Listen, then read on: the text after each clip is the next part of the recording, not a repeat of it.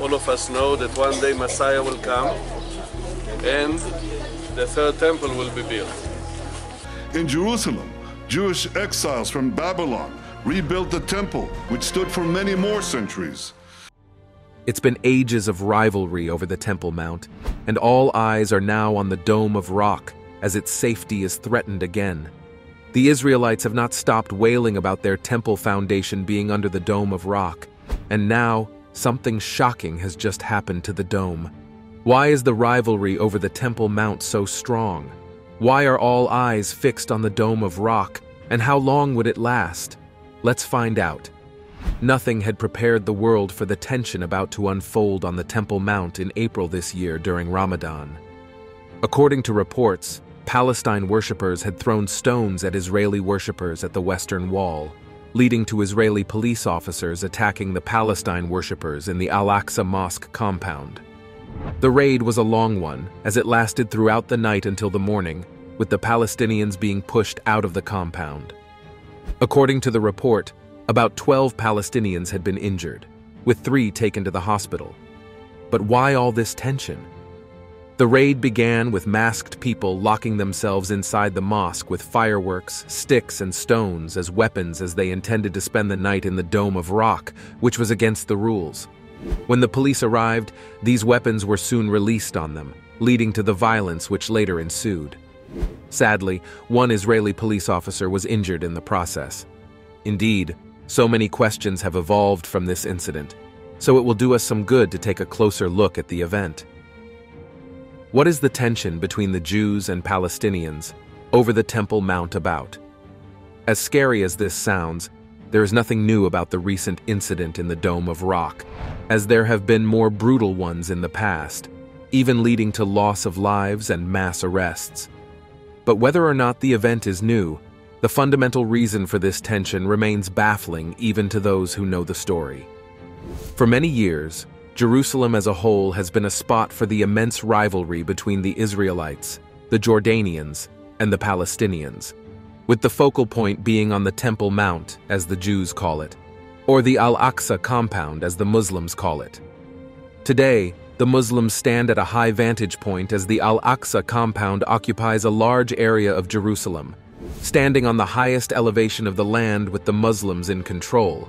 But this is a relatively new development. To the Muslims, Jerusalem remains their third holiest site after Mecca and Medina. But interestingly, the sacredness of this city had begun long before the arrival of the Muslims. It all began with King David taking the city and making it his capital city in 1000 BCE. Following this, King Solomon, David's son, soon built a temple on the Temple Mount, making the city the holiest of all cities for the Israelites. The first temple in Jerusalem, often referred to as Solomon's Temple, was built in the 10th century BCE by King Solomon. It served as the central place of worship for the Israelites and housed the Ark of the Covenant. The construction took 7 years, but the Babylonians later destroyed it in 586 BCE as part of the Babylonian exile. Following this, the Second Temple, also known as Herod's Temple, was constructed in the 6th century BCE after the Babylonian exile. It was expanded and renovated by King Herod the Great in the 1st century BCE, becoming a grand and significant religious center. But this temple was again later destroyed by the Romans in 70 CE during the First Jewish-Roman War. To the Israelites and Jews, the fact that the Temple Mount remains non-negotiable as the location of the First and Second Temple only meant one thing. It spoke volumes about where a third temple must be constructed. Following this, there have been plans to build the third temple to restore Israel to the right order. However, because the third temple has to be built in the same location as the first and second temple, no progress has been made. This is because the Al-Aqsa compound now occupies the Temple Mount. But how did this come to be in the first place? As it turns out, after the Romans took over Jerusalem, a city called Aelia Capitolina was built, and there was no room for Judaism to thrive in it. Thus, with Constantino the Great, who was the then ruler of the Roman Empire, becoming a Christian, Aelia Capitolina was highly Christianized. Following this Christianization, the spot in Jerusalem where it is believed that Jesus was crucified, buried and resurrected, was soon occupied by the Church of the Holy Sepulchre. The city's Christianization continued until the 7th century, and at this time, it was full of churches, monasteries, and hospices. In 614 CE, the Persian Empire under King Khosrow II captured Jerusalem and held it for about 15 years. The city's Christian population suffered during this time, and many Christian buildings were damaged. However, in 629 CE, the Byzantine Empire under Emperor Heraclius recaptured Jerusalem from the Persians, but it was soon time for the Muslims to take over. In 638 CE, Arab Muslim forces led by Caliph Umar ibn al-Khattab captured Jerusalem peacefully. The Arab Muslim rule marked the beginning of Islamic control over the city. Under Islamic rule, Jerusalem retained significance as an important religious and cultural center. However, there were few changes in power after this. In 1099, during the First Crusade, European crusaders captured Jerusalem and established the Kingdom of Jerusalem. The city changed hands multiple times during the Crusader period, before Saladin, a Kurdish Muslim leader, recaptured it from the Crusaders in 1187. The Ayyubids ruled the city, and later the Mamluks. In 1517, under Sultan Selim I, the Ottoman Empire took control of Jerusalem and held it until the end of World War I. After World War I, Jerusalem came under British control as part of the League of Nations mandate for Palestine, which lasted from 1920 to 1948. However, in 1948, the State of Israel was established, and Jerusalem became its capital. This led to significant conflict and disputes over the city's status, which continue to this day. As it turns out, since the time of the Arab rule over Jerusalem, Islam has taken root in the land. This was the period wherein Islamic structures like the Dome of the Rock and the Al-Aqsa Mosque were built.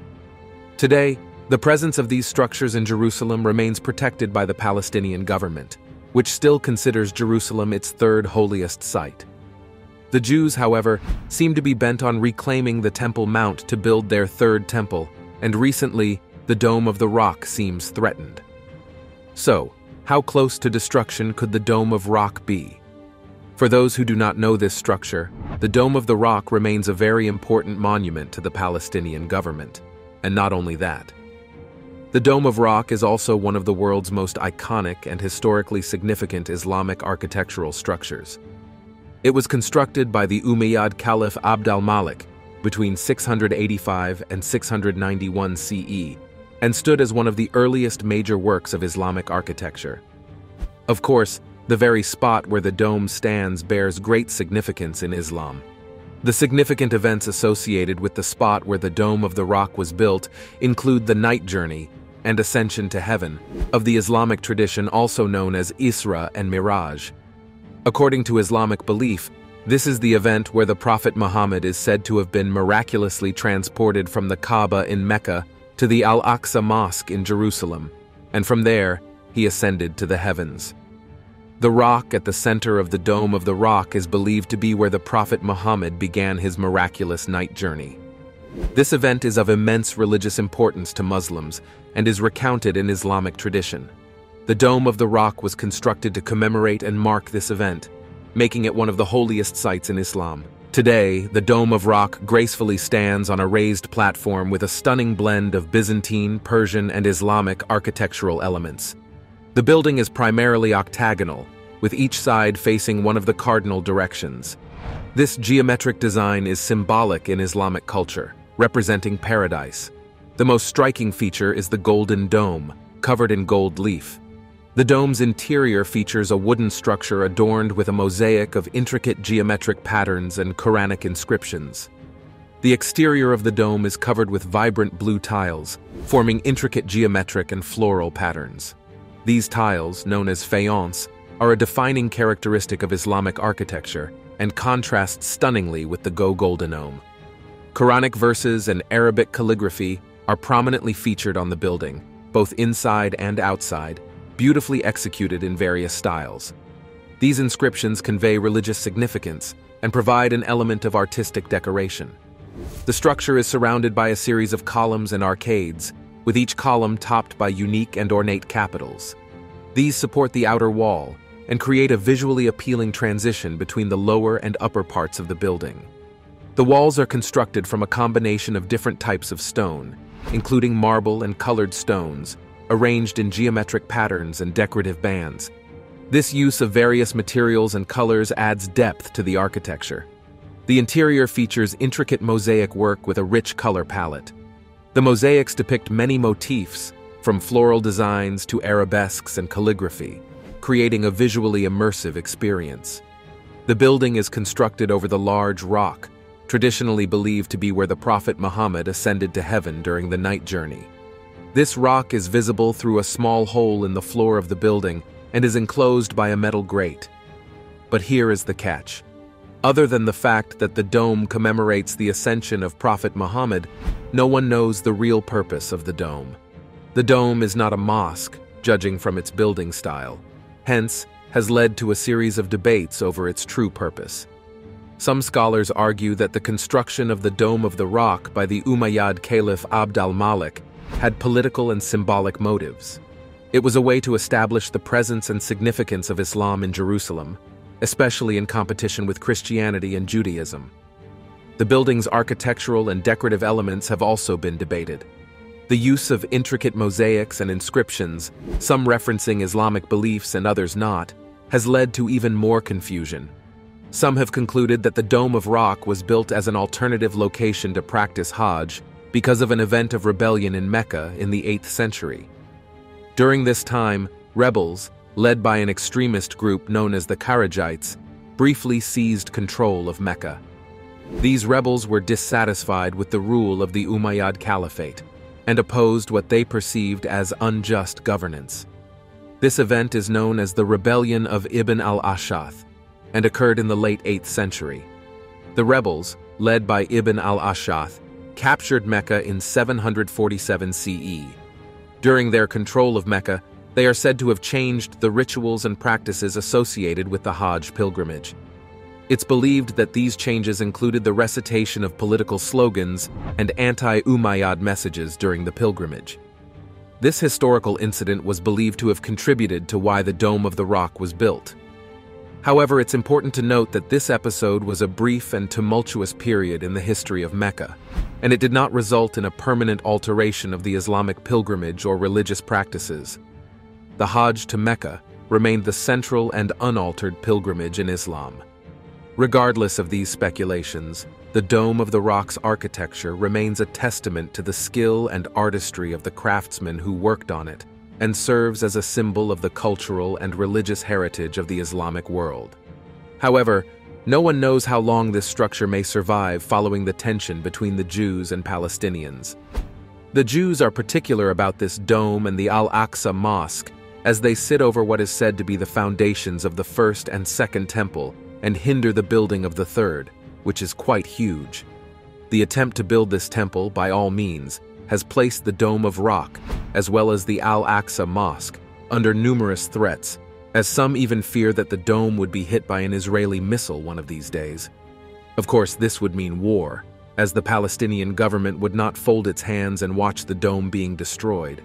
It gets more interesting as the Dome of Rock as well as the Al-Aqsa Mosque are not merely hindering the building of the Third Temple, but are believed to be standing in the way of ancient prophecies, which includes that of the Abomination of Desolation. What is this Abomination of Desolation, and how does it affect the world? You see, the building of the Third Temple is not just pushed forward by the human desire to have a place of worship, but is rather laden with the pressure that comes with the fulfillment of prophecy.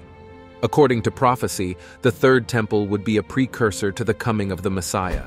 Here, the Messiah is often called the Mashiach in Hebrew.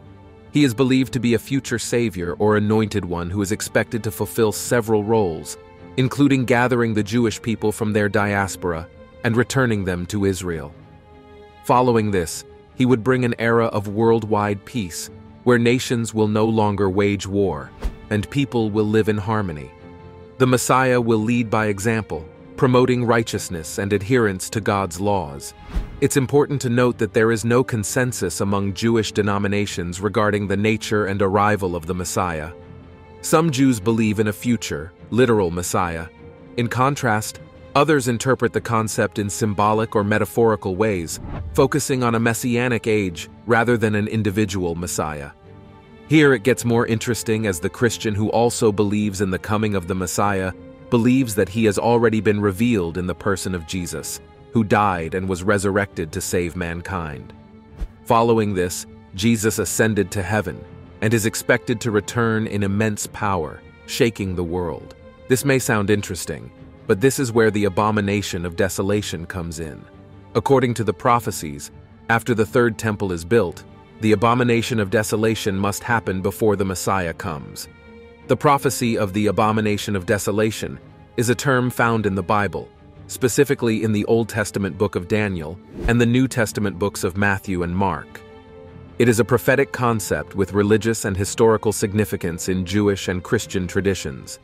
In Daniel 9:27 and Daniel 11:3, the abomination of desolation is associated with a future event in which a desecration or sacrilege would occur in the third temple in Jerusalem.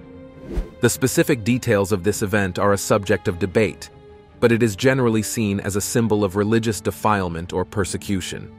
In the New Testament, the concept is also referenced by Jesus in Matthew 24:15 and Mark 13:14. In these passages, Jesus speaks of the abomination of desolation as a sign of the coming end times. He warns of a future event when the abomination that causes desolation will stand in the holy place, which must happen before his return. However, the third temple had to be built before this abomination, believed to be the Antichrist, was revealed. Hence, even while the battle to build the third temple is on, there is also a need to expect this abomination of desolation to happen afterward. What can we say? As strange as it sounds, we can only wait for the first part of the prophecy to come to pass, which is the building of the third temple. After this, we will see what comes next. Thanks for watching till the end. What do you think about the threats on the Dome of Rock? Let us know your thoughts in the comments section below.